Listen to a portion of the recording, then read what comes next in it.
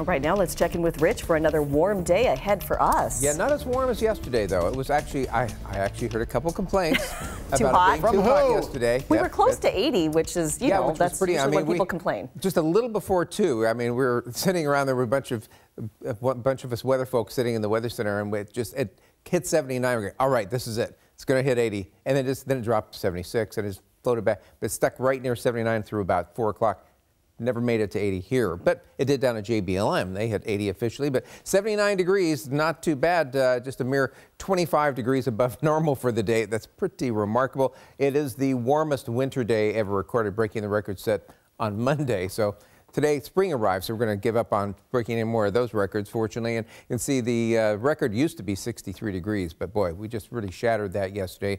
Checking some of the other records that fell yesterday, 78 in Olympia, 74 in Bellingham. Holcomb hit 79, and the hot spot in western Washington out there on the coast, Forks, hit 81 degrees yesterday. We are going to cool today, but it's still going to be a warm day. Out at SeaTac this morning, clear skies. That full moon's out there this morning. Beautiful morning, in fact. Busy morning there on the departure deck. Check out this shot. This is really pretty. If I get out of the way, move over here, you can see the moonlight on Glacier Peak there, looking out from Lake Stevens tower cam, and just see the snow out there in the Cascades. Really, really pretty. I'll show you some shots from up at top of Crystal, which it looks like noontime up there with all this moonlight. Temperatures this morning, again, are huge range, all the way from the 30s down in the wind-protected areas like Tenino, all the way to 64 degrees, where they're still seeing those gusty downslope winds around Enumclaw. Checking the University of Washington model, you can see we're still seeing those downslope winds this morning. As we go through today, they'll continue but begin to weaken as we head towards later on, and then pretty much go away as we head into Thursday. We'll see a little push of marine air. It's going to cool down on the coast significantly tomorrow, and then we're going to see some more cooling in Puget Sound itself. And then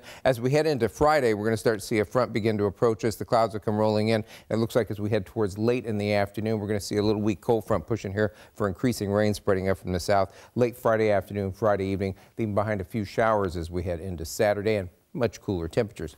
There are those record high temperatures again, but we'll move on beyond those. I don't want to dwell on those after all. Our forecast for today, sunny and warm temperatures into the mid-70s. We'll have a few clouds around tomorrow. Not bad, though. Temperatures into the mid-60s. As we roll into Friday, increasing rain later in the day. Showers and sun breaks, and cool Saturday, mid-50s, which is where our normal high should be. Sunday, partly sunny. Showers move in late on Monday. Just a couple showers Tuesday, and high temperatures closer to normal in the mid to upper 50s. Once we get past today, no more signs of 70s in our immediate future.